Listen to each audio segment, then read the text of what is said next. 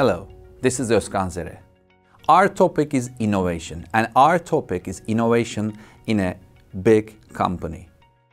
With this company, the main reason that you are existing is actually your past victories, successes in your past. But in order to be an innovative company and to be able to exist in the future, you have to possess the innovative capacity in this big company.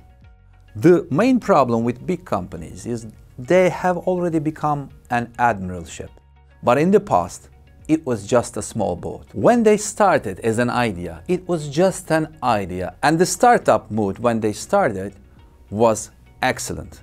They were quick learners, they were creative, and they were agile. Once the success is there, the boat gets bigger.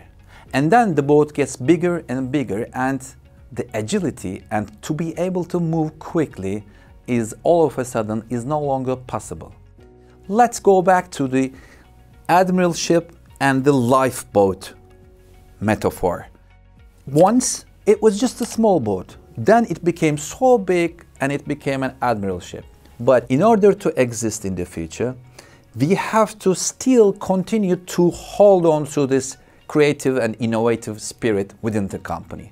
How are we going to do this? The only possibility of keeping the innovative spirit within a big company is to let them work on their own, just like a startup, just like a small boat. Do not actually interfere with that small boat. Okay, you're a big company and this is just an expense for you.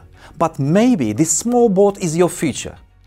Now that you are successful and now that your idea and your products are carrying you and you are an admiral ship, but you never know what the future is going to bring. Your current admiral ship could easily sink like a Titanic. And that small boat that you are criticizing right now as an expense item could come up with the greatest idea in the business and transform itself into your life-saving boat.